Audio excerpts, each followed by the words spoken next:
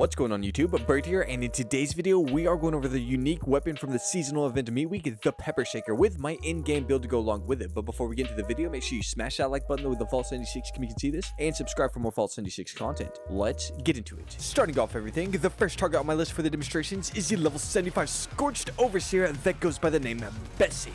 And as you can see, Bessie can do absolutely nothing to me, so I'm going to shred straight through her. Oh my god, Bessie, can you not withstand the power of the Pepper Shaker?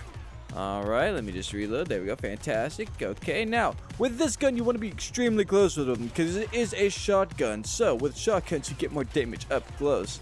And I do not recommend using it in VATS unless you're outside of power armor. But just like that, Bessie is no more. Now, let's move on to our next target.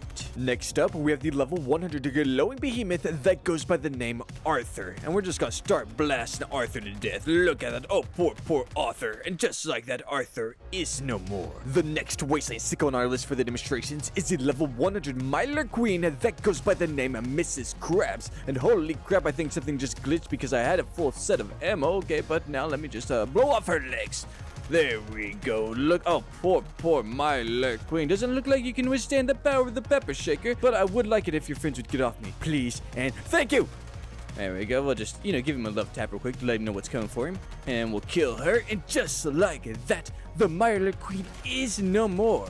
This is a gun in all of its glory. Now let's get into my entire build. Over in the weapon, this is it. This is my 3-star legendary Pepper Shaker that we're using for the video, and the main legendary effect is a Bloodied effect, which is damage increases as your health decreases, has a 25% faster fire rate, and it also has a 15% faster reload. This Pepper Shaker is amazing, and the mods that we went with is the Hex Barrel, Plasma Magazine, Standard Sights, and the default appearance. Over in the normal perk cards, these are all the normal perk cards that make up my in-game heavy gunner build that we use for the Pepper Shaker. Starting off in strength, we have 15, and this so can have an assortment of shotgunner and heavy gunner perk cards to get the max amount of damage out of this build. Over in perception, we have 3, and this so can have skeet shooter maxed out. Your shotguns have excellent accuracy and spread. Over in endurance, we have 6, and this so can have fireproof maxed out. Take 45% less damage from explosions and flame attacks. We have radical maxed out. The greater the rads, the greater the strength, and max +5 to strength. We have Chem Fiend at 2 stars. Any chems you take last 60% or longer, and we're taking overdrive and psycho buffs. Over in charisma, we have 7, and this so can have lone wonder maxed out. When adventuring alone, take 20% less damage and gain 30% AP regen. We have Tenderizer maxed out. Make your target receive 10% more damage for 10 seconds after you attack. Over in intelligence, we have 6, and this so can have Nerd Rage maxed out. While below 20% health, gain 40 damage resist, 20% of damage, and 15% AP regen. We have Stabilize maxed out. And power armor, heavy guns gain excellent accuracy and ignore 45% armor. Over in agility, we have 14, and this so can have Action Boy maxed out. Action points regenerate 45% faster. Your shotguns gain 15% stagger chance and a 30% chance to cripple a limb. We have adrenaline maxed out. Gain a plus 10% to max 60% of damage for 30 seconds per kill. Duration refreshes with kills. We have Dodgy maxed out. Avoid 30% of incoming damage at the cost of 30 action points per hit. Over in luck, we have 15, and this so can have Bloody Mess maxed out. 15% bonus damage means enemies may explode in a glory red pace. We have Better Criticals maxed out. VATS criticals now do plus 40% to damage. We have One Gun Army maxed out. Heavy guns gain 12% stagger chance and a 12% chance to cripple a limb. We have Ricochet maxed out. Gain an 18% chance to deflect back some of your enemies' range damage. No PvP. We have Class Freak at 1 star. Your negative effects of your mutations are reduced by 25%.